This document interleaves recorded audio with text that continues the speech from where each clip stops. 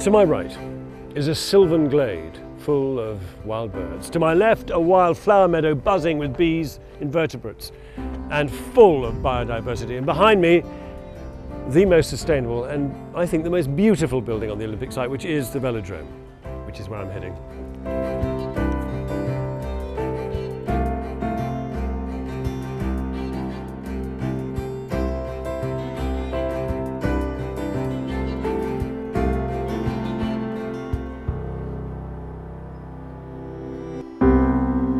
I can't believe I'm kneeling on the surface of the velodrome, which in a month's time is going to be covered by cyclists whizzing round at some phenomenal speed. This is Siberian spruce, which has been designed by a man called Ron Webb, who must be something of a hero in cycling, because he designs nothing but cycling tracks like this.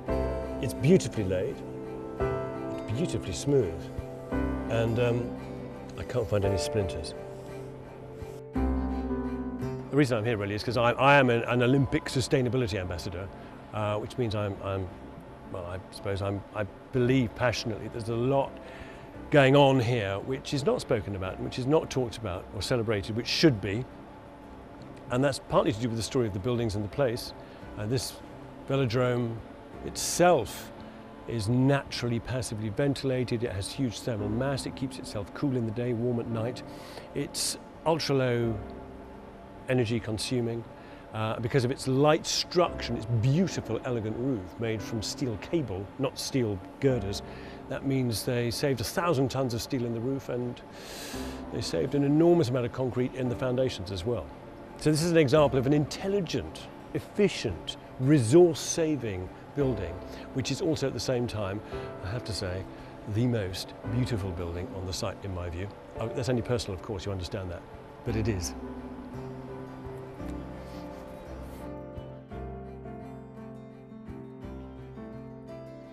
So, as well as these buildings being the greenest ever Olympics buildings ever to have been constructed, as well as the event having this long-term kind of community social sustainability benefit, the event itself is also going to be greener than ever before. And that takes the form really in three ways of being greener in terms of food, transport and waste. In terms of food, you'll see here an extraordinary number of small retailers selling farm assured red tractor produce, fair trade produce.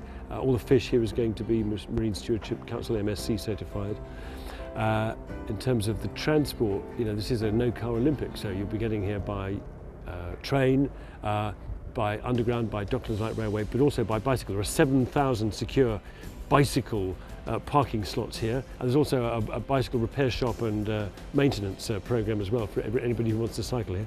And the recycling, well, there's an extraordinary kind of regime here of recycling that involves, every time you buy anything here, it'll come marked with a little coloured dot as to what type of recycling package that is, and that you just find the appropriate coloured Dalek bin to stick it in. Actually, on top of that, there's a whole recycling and waste program, and that's not to mention the fact that the entire site itself was, over a number of years, remediated and recycled here. So, and we're standing right now actually on a bridge supported by gabions made out of concrete, which were buildings that stood here 10 years ago.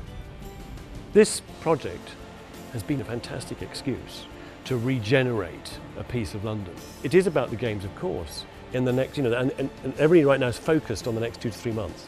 But after that, this is going to be an extraordinary piece of urban regeneration.